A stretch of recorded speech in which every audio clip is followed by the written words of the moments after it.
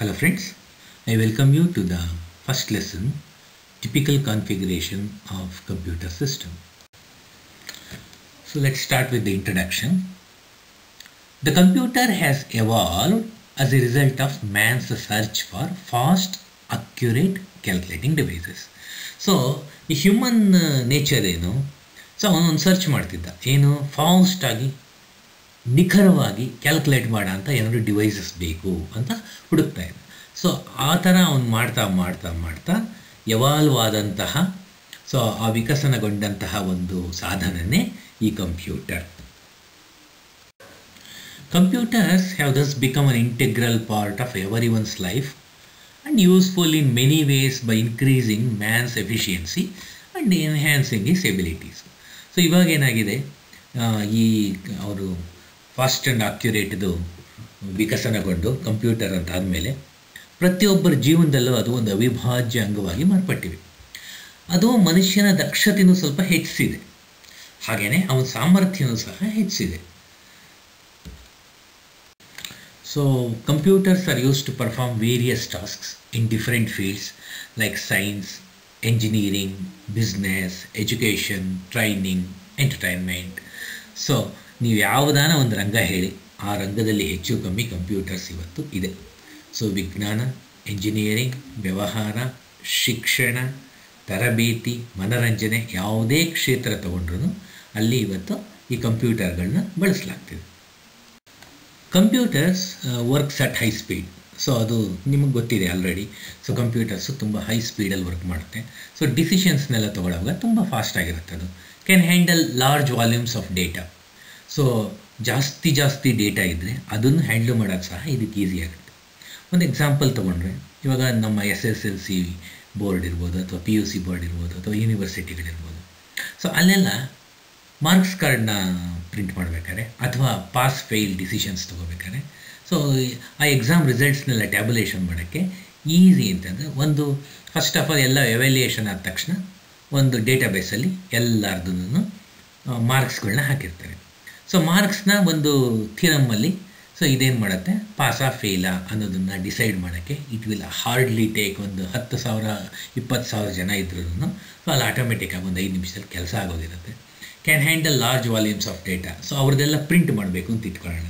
So print ಮಾಡಬೇಕಾದ್ರೆ so it will take the complete data so and print it in the way we want. So ಹಾಗಾಗಿ with greater accuracy and have the ability to carry out A specified sequence of operations without human interventions. So ಇಲ್ಲಿ importance ಏನಪ್ಪ ಅಂದರೆ accuracy ತುಂಬ ಚೆನ್ನಾಗಿರುತ್ತೆ. For example ಹ್ಯೂಮನ್ನೇ ಇದನ್ನು ಮಾಡ್ದ ಅಂತ ಇಟ್ಕೊಳ್ಳೋಣ, ಅವನಿಗೆ ಬೋರ್ ಆಗುವ ಅಥವಾ ಇನ್ನೇನೋ ಒಂದು ಮಿಸ್ಟೇಕಲ್ಲಿ ಚಾನ್ಸಸ್ ಆರ್ ಹೆಚ್ಚು, but here the chances are less. So ಹಾಗಾಗಿ ಅಕ್ಯುರೇಸಿ ಜಾಸ್ತಿ ಆಗುತ್ತೆ. ಆಮೇಲೆ ಏನು ಹೇಳಿರುತ್ತೋ ಆ ಸೀಕ್ವೆನ್ಸ್ ಏನು ಕೊಟ್ಟಿರ್ತೀವೋ ಅಷ್ಟೇ ಕೆಲಸ ಮಾಡುತ್ತೆ, ಇನ್ನೇನೋ ಜಾಸ್ತಿ ಮಾಡಿ ಹಾಳು ಮಾಡೋದು. The term computer basically includes A series of electrical and electronic circuits.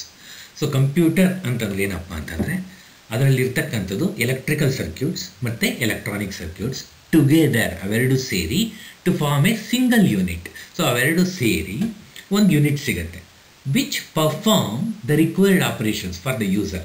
So ಅದನ್ನು ಯಾರು ಬಳಕೆದಾರ ಇದ್ದಾನೋ, ಸೊ ಅದು ಯಾರು ಯೂಸ್ ಮಾಡ್ತಾನೋ ಅವನಿಗೆ ಬೇಕಾದಂತಹ ಕೆಲಸಗಳು ಮಾಡೋಕ್ಕೆ ಸೊ ಆ ಎಲೆಕ್ಟ್ರಿಕಲ್ ಆ್ಯಂಡ್ ಎಲೆಕ್ಟ್ರಾನಿಕ್ ಸರ್ಕ್ಯೂಟ್ಸ್ ಒಂದಾಗಿ ಅದನ್ನು ಕಂಪ್ಯೂಟರ್ ಅಂತ ಹೇಳ್ತೀವಿ.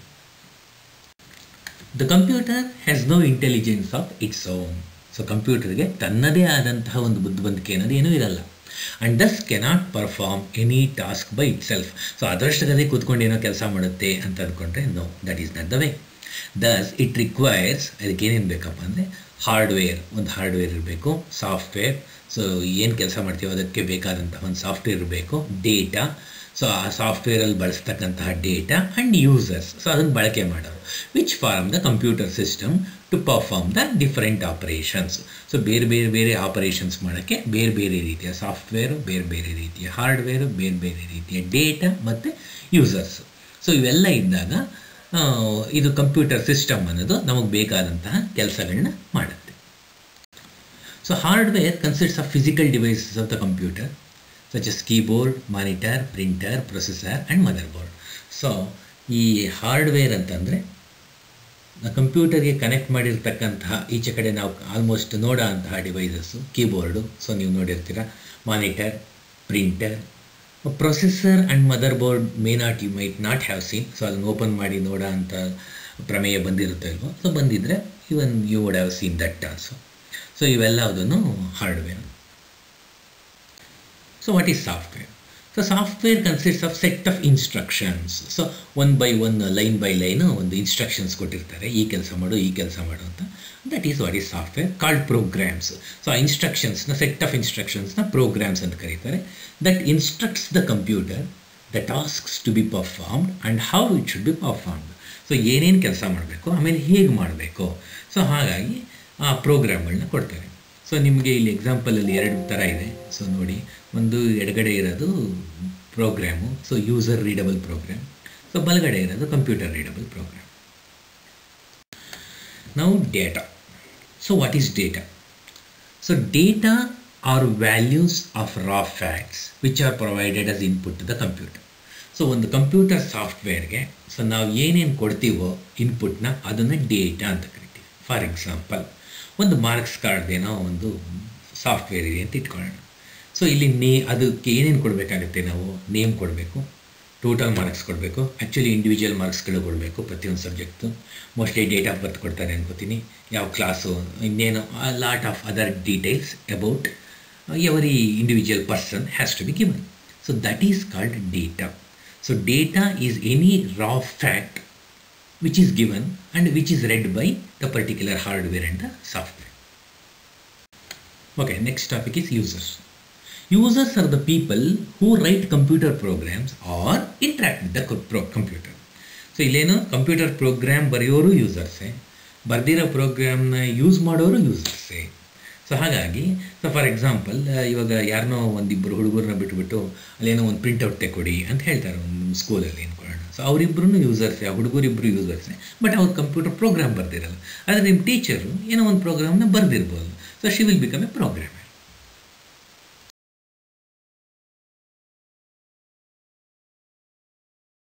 So let's look in detail about the input unit.